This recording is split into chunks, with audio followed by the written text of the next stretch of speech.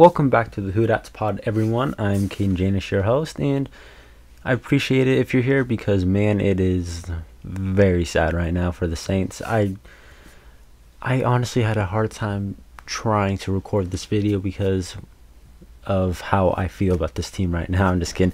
But if you want to see me continue to be in pain about this team, hit that subscribe button, and let's talk about what's going on with the Saints. So, if you've been living under a rock for the past week or so, or just in the past year and a half or whatever, you would probably not know that Pete Carmichael is not a fan favorite, to say the least. No one likes him, aside from, I guess, Pete Carmichael and, I guess, Sean Payton. I guess that's what we can say. Dennis Allen, after the game against the Tampa Bay Buccaneers, after a game in which the Saints scored 9 points, had no touchdowns, had no offensive production at all, Dennis Allen, after the press conference on the game Sunday, mentioned that they will talk about and look at everything, and maybe they will make some changes to the offensive staff. The way he worded it, I didn't say it exactly the same way, but it sounded like, okay, maybe a change is coming. We got our hopes up, like, oh, maybe, Ronald Curry could maybe come in and call plays, even though he's never done it before. And then Dennis Allen shows up Monday and says that they are not making a change to the offensive play calling or anything like that. And if you want to know my exact reaction to me finding out the news that Pete Carmichael and Dennis Allen was not going to make a change, this is what it actually looked like. Right.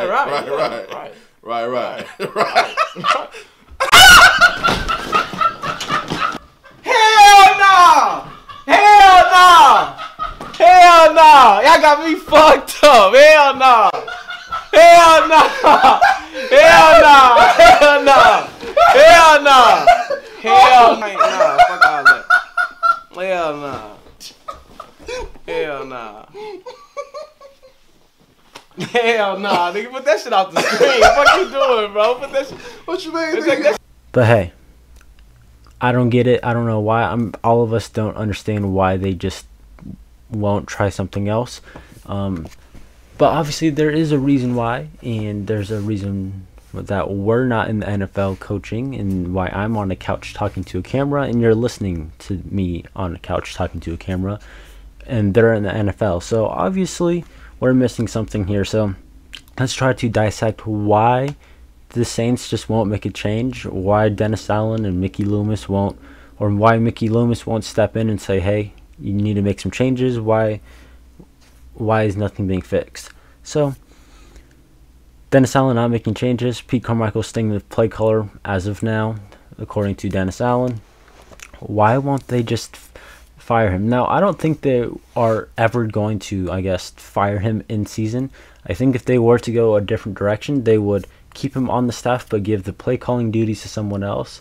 I don't like the way he calls plays, obviously, but I do think he adds value during the week for preparation and film and analysis, or breaking down film, or finding stuff that helps. Maybe that's why Sean Payton liked him so much. He was just kind of like a yes man to whoever was calling plays, and that's just kind of who he is. He's a yes man, and it just seems like the second he took over control and didn't have Drew Brees, he folded. So my guess is that the reason the Saints didn't make a change is, one, they didn't want to make a change just for change sake. Obviously, they're in NFL. They know what they're doing more than we are, I would hope.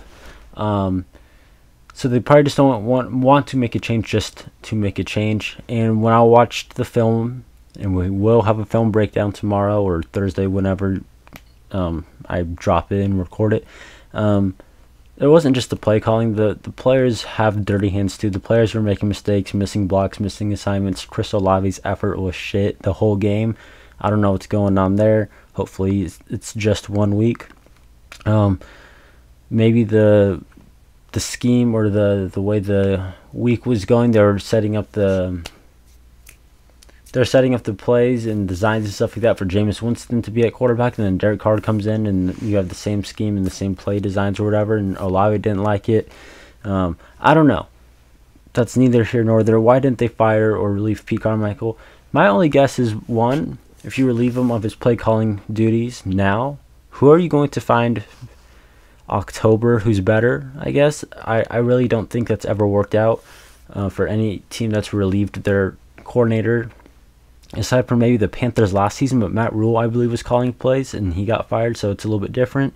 So you probably have two options if you relieve Pete Carmichael of play calling duties. I don't think they'll fire him. I think they would take away his play calling duties and role and give it to someone else, but they'd keep him for the week preparation or make him like an offensive assistant or passing game coordinator or something like that. So their only other options, if they did that, would be Ronald Curry, who I think a lot of people like him. The Saints like him. He had an offensive coordinator interview, I believe, with the Bucks, or he canceled it. I can't remember exactly, but he did this past offseason. The only problem with him, well, one, he's never called plays really before in the NFL. He did call 2 preseason games, and that was about it. And I thought the play calling was okay. It was the Chargers and Texans game this past season, or this past preseason, so I didn't think it was like terrible, but I mean, it might be better than what we're seeing now, but obviously that's preseason. It's a little bit different than regular season. So Ronald Curry would be option number 1. The only other option is probably John Gruden, which would probably cause a riot in the city if just because of that whole situation. I don't want to get into any of that, but he's probably the only other option. And if the Saints continue to go down a path and they get to 2-4 or 2-6 or something like that, I think they probably call him. Hopefully it doesn't come to that, but if you're waiting till 2-5 to make a change, you should be gone. Dennis Allen is putting his job in the hands of basically Pete Carmichael. I have no problem with Dennis Allen as the head coach, defensive-minded head coach. I have no problem with. My problem is he's not making a change with the offense. Mike Tomlin, Bill Belichick, and some other really good defensive-minded head coaches are in the NFL. Some of the best and greatest head coaches in NFL history are defensive-minded head coaches. I have no issue with it. I have an issue, though, when your defense is allowing 10 points a game and your offense is losing because they can't score a touchdown. Like, you got to make some changes. So I think they can get better, yes. Is it panic mode? Yes, but there needs to be a sense of urgency. There needs to be like, we need to fix this now. From the coaching to the players as well. The players have dirty hands as well. There's only a few players who I thought actually wanted to win on Sunday. We're going to get into all that in our film. I don't want to talk too much about it, but it just feels like this offense just has no identity. They can't run the ball effectively very well, and when they have, it's already like too late in the game. They ran the ball with Kamara somewhat pretty good against Tampa Bay, but it was like the third quarter. Like, why are you waiting so long to run the football? They haven't been able to run the ball effectively. They haven't been able to pass the ball effectively, really, outside of the final minutes of the fourth quarter in the first 2 games. And why is that? Why are they not being effective? Why don't they have an identity? It's because Pete Carmichael is not setting up their players to have success. Derek Carr's, all of his passes basically are, okay, here's the hashes and here's the numbers. All of the throws are out here. They're all outside. Derek Carr has a fucked up shoulder, and you're telling him to throw it all the way down. Like, those are long-ass throws. Derek Carr is most effective when he's throwing over the middle, taking checkdowns, finding guys over the middle. That's a word guys like Michael Crabtree, who he worked with or played with, Devontae Adams, I'm missing one, maybe Hunter Renfrow a little bit. I feel like I'm missing Amari Cooper. Those are guys who had effective skills over the middle, and Pete Carmichael is not utilizing their skills. They're not letting Derek Carr do what he does best. They're not letting Michael Thomas do what he does best. Shout out to Ross Jackson for this stat, but Michael Thomas has run more out-breaking routes than in-breaking routes. That is a malpractice. Michael Thomas is one of the best receivers in NFL history, like going over the middle and making plays, being physical, and you're telling him to run Chris Olave routes. And I feel like we've seen Michael Thomas run more go routes than slants. He's run 10 slants, by the way, according to Nick Underhill. Malpractice. That is malpractice. It feels like we've seen Michael Thomas run more go routes than slants, and we've seen Chris Olave and Rashid Shaheed run more drags and slants than go routes. In what scenario or what world should that ever be happening? I get you gotta mix it up a little bit. I have no issue with having occasional plays where Thomas is going deep and the speedy guys are underneath. But it's every play. And then every play, All the routes are going outside and nothing in the middle. That's where Derek Carr and Michael Thomas do their best. Tampa Bay's defense is leaving the middle of the field wide open, and there's just nothing there for Derek Carr to throw to. He's just not setting up his players to have success. The Houston Texans have a rookie quarterback, rookie head coach, a new offensive coordinator. Half of their offensive line is injured. They don't really have like a wide receiver one who has a big name, and yet they can score 24 points a game. You want to know why? Because their team sets their players up for success. The tight ends, it's hard to kind of set them up for success because they've had to help chip and block and stuff like that. But Jimmy Graham has 6 red zone routes. 6. The 6'7" red zone monster, who is probably one of the best red zone targets in the NFL right now, NFL history, and you decide to put him on 6 red zone routes. I just don't know why. The Saints are already struggling in the red zone. Why are you putting one of your best and biggest red zone threats in for 6 plays? Why are you not designing plays for Michael Thomas? I don't get it. Now, last season, we gave Pete Carmichael shit for the creativity and lack of screens. Well, I can surely tell you that has changed this season. I don't know if it's for the better, but it has changed. They've ran a lot of screens, and none of them have worked. I can tell you that.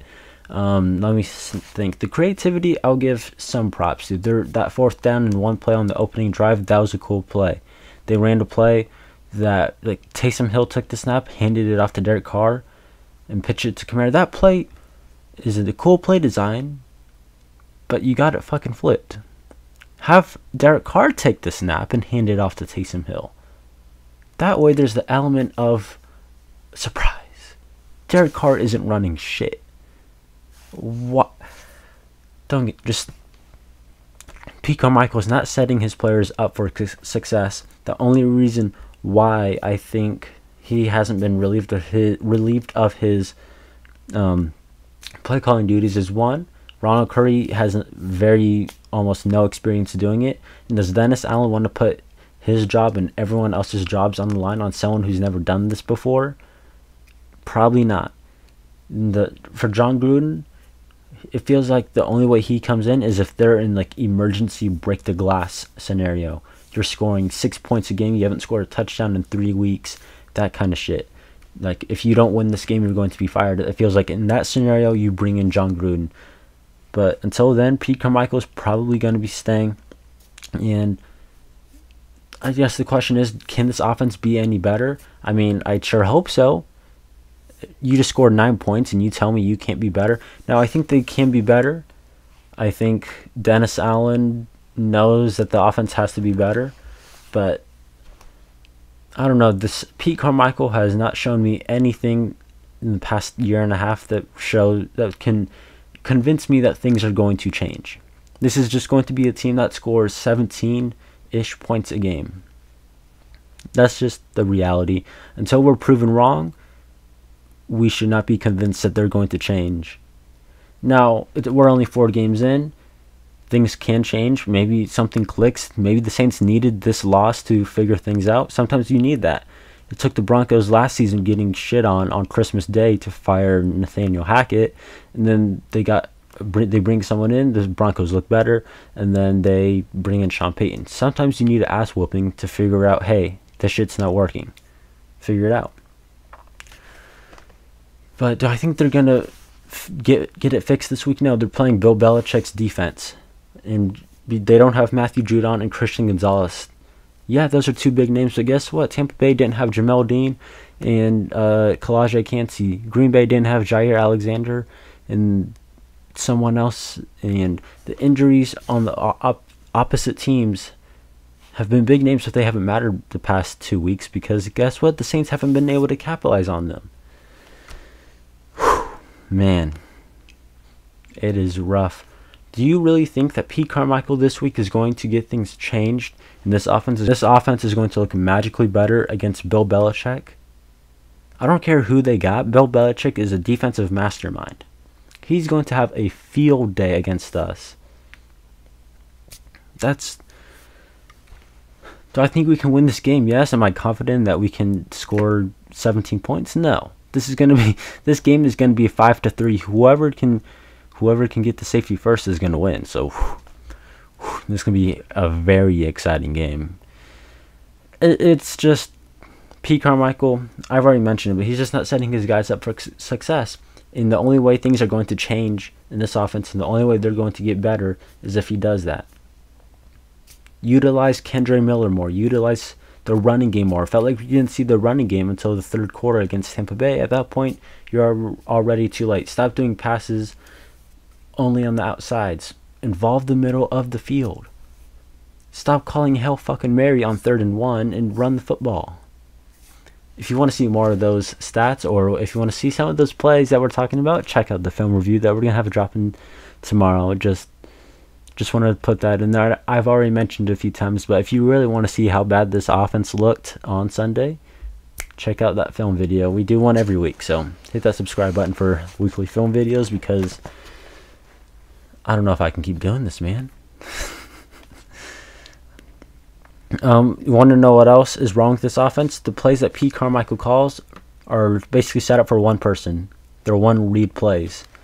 So if that person isn't there, guess what? Carr's going to throw it away or try and extend the play.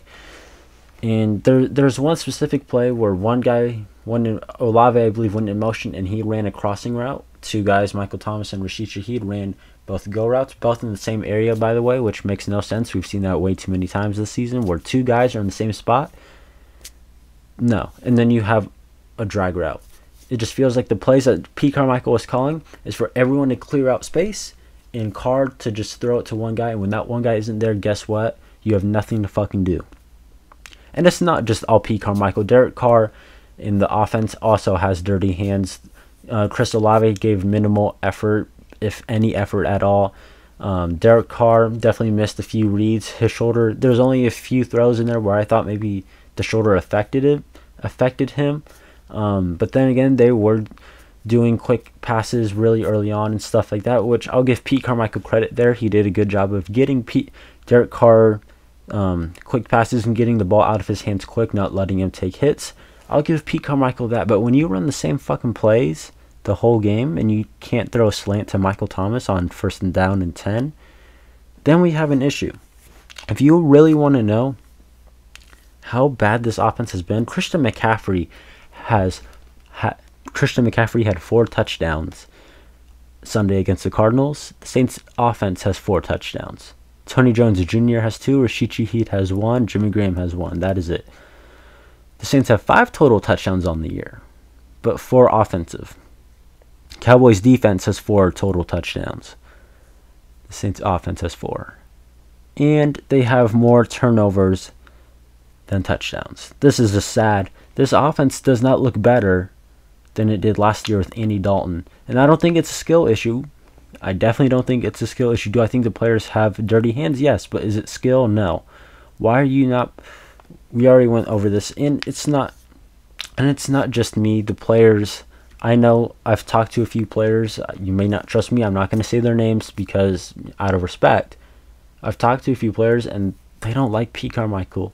Back when they brought him back during the offseason, they were like, why? I don't get it. Do they not see this past season? Like, the players aren't happy. Alvin Kamara, after the game Sunday, kind of hinted that something needs to change. The talent isn't there. Credit to New Orleans football for that video, by the way. If you get the joke there, then you're on Twitter. That's for sure. Here's that clip of Alvin Kamara talking. How difficult is it because you guys aren't accustomed to this kind of production? I mean, now we are. It's been 2 years since, or however long since we had that offense that was rolling. Now we kind of in this rut of, it's what it is right now, what you see. So, like I said, we got to have some conversations about something, because I don't like losing. For you, with 24 touches in this game, how did you feel? Great.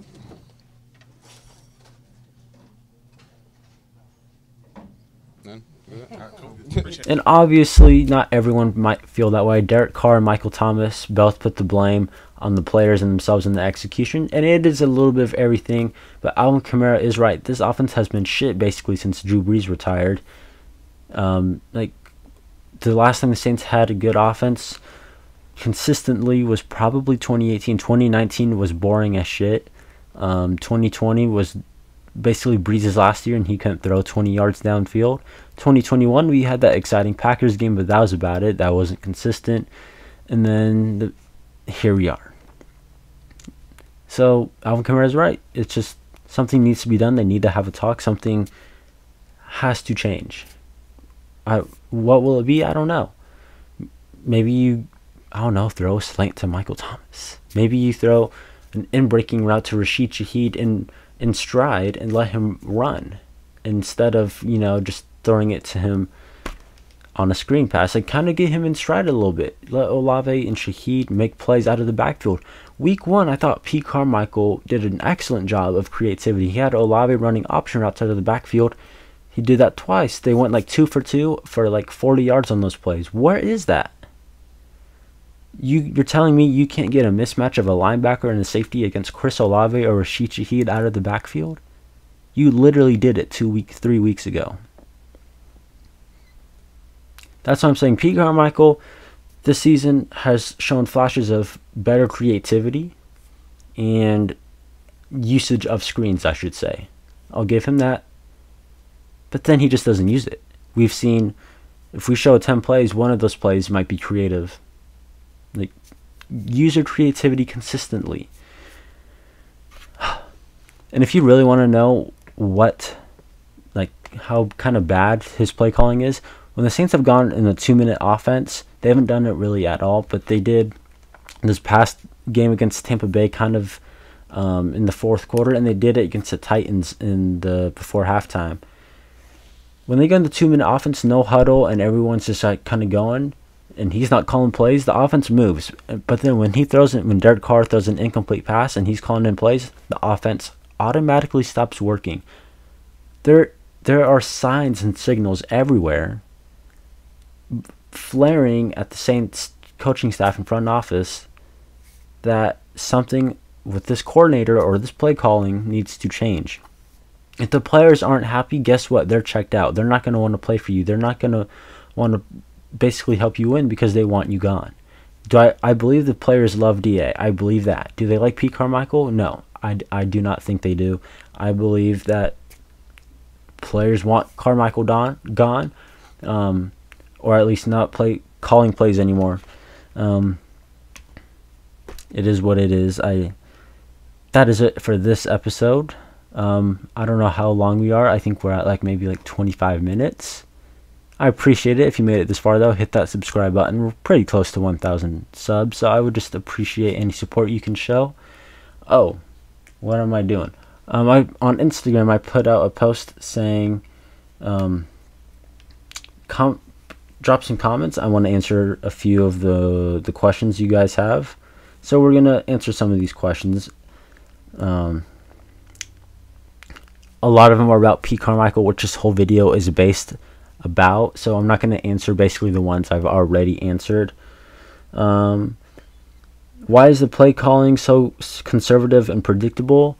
It's predictable because they run the same shit every week, and it's so conservative because, I don't know, maybe he doesn't trust Derek Carr yet, or maybe they're still trying to get used to each other. You had Michael Thomas coming back from an injury. Rashid Shaheed missed 3 weeks. Derek Carr's a new QB in a new system. Offensive line wasn't working the first few weeks. So there's a few different variables as to maybe why your play calling is a little bit safer.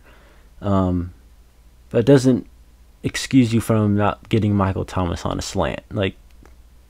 He broke the record, basically. He didn't run a slant 149 times, but that slant route, that's basically an easy 7 yards. Let me see. How much longer do you think Pete Carmichael and DA have a job here? Well, if they keep going down this path, if you get to 2-5, 2-6, I think Mickey Loomis is going to fire people. I don't think he'll do it, though, until we get to the bye week. I think if we have a losing record at the bye week, if it's 4-5 or something like that, maybe not. But if it's like 3-6 or 7, whatever the record would be at week 11, then I think Mickey Loomis is going to fire him. But if it works out, then we don't have this conversation. But if it doesn't, guess what? We have a new head coach and offensive play caller. And I would assume Darren Rizzi, the special teams coach, would probably take over as like the interim head coach. I really like him. Do I think Pete Carmichael can turn it around? No, he hasn't shown really anything that would make me believe so or convince me otherwise. I hope he does. There's way too much talent on this team not to. I think we've seen flashes of creativity, but we haven't seen it.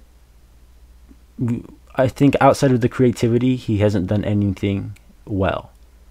He just hasn't done anything well.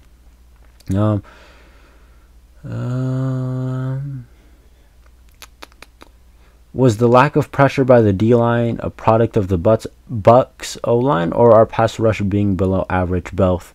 I think those first 2 weeks when we played the Titans, who had 4 new offensive linemen starting, and the Panthers, who have one of the worst offensive lines in the league, I think those first 2 games definitely gave us a false sense of hope.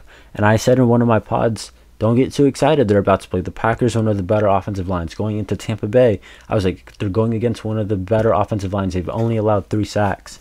And it shows the Saints have, 2 sacks in the past 2 weeks, and they had 7 sacks in the first 2 games. So it is a product of both the D-line being average and the other team's offensive lines just being really good. I'm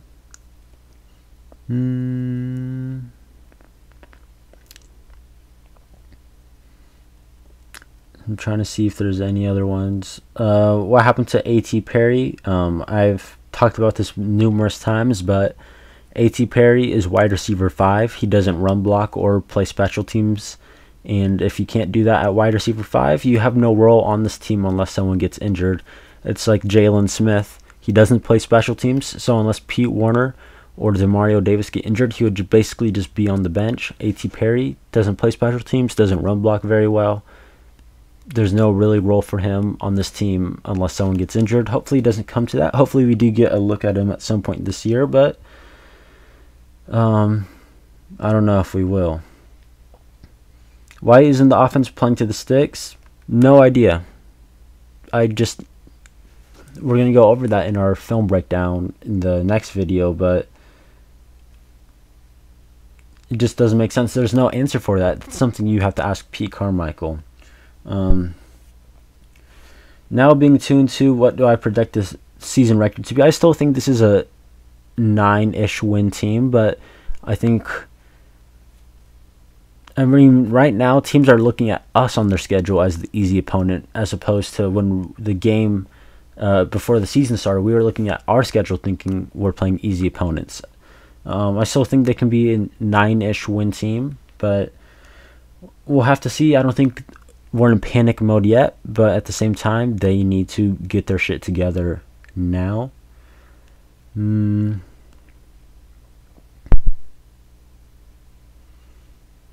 will the Saints front office start thinking about what's best for the team instead of what's based off of familiarity? Well, if the Saints keep going this way and they start losing ticket sales, jersey sales, whatever, if they start losing money, then they'll probably make a change. Obviously, Mickey Loomis is one of the better GMs because he doesn't make decisions based off of immediate emotions. He takes time to evaluate what's going on, and I appreciate that, and I appreciate the logic behind that. But obviously, money talks, and if the sales and stuff like that start going down in the dome, the jerseys and stuff like that, concession, all of it starts going down, then they need to probably talk about, and it's sad that the money will dictate that, but I'm sure Mickey Loomis is smart enough to realize if you're 2-6, you need to start thinking, okay, we might need a clean house. And it wouldn't just be DA and Pete Carmichael, it would probably be everyone. The only people I see staying would be Ronald Curry, Darren Rizzi, and I think like Kevin Autry or whatever. I think he's like an assistant somewhere. But yeah, that's what I have to say about the offensive line. How much stock should we put in the successful offensive showing against the Patriots without Judon or Gonzalez? Would it be a step in the right direction or just playing a bad Pats defense? Well, when you're playing the Patriots in general over the past 20 years, they have Bill Belichick, so no matter who's out there, he will make them look good defensively. Obviously, no Judon and Gonzalez is huge for the Saints, but I think if they can show any sort of improvement, yes, that's a step in the right direction. But we saw it last season. They take a step in the right direction, and then they go 2 steps back. Like, going from what game am I thinking of? Like, after beating the Raiders, they have a really good game plan and they show really good stuff, and then they have the 2 worst games of the season against the Ravens and the Steelers. And then they show a really good showcase against the Rams. It feels like they figured it out, using Taysom significantly. Then they play the 49ers and drop 0, and then they blow a lead to Tampa Bay. So, it would be a step in the right direction, but we would need to see it more consistently. I think Pete is getting fancy with the play calls because of the weapons he has and his ... but don't have time for plays because the offensive... Okay, Sunday, I feel like Pete did try to get too fancy with that, like, Derek Carr play, and he's tried to do it a few times. Offensive line was fine Sunday. There was no scenario in pass protection, really, where I thought it was their fault that Derek Carr got sacked. Now, obviously, they did get beat a few times, mainly James Hurst. But overall, I just think the play calling was shitty. I don't know if I see any other questions. Yeah, I think that's all of them are basically about Pete Carmichael, and I feel like this video probably answered majority of those questions. So now that we're officially done with this video, I appreciate the support. Make sure you hit that subscribe button, and I will see you guys next time, where we will be breaking down the film to the Saints in the Buccaneers game.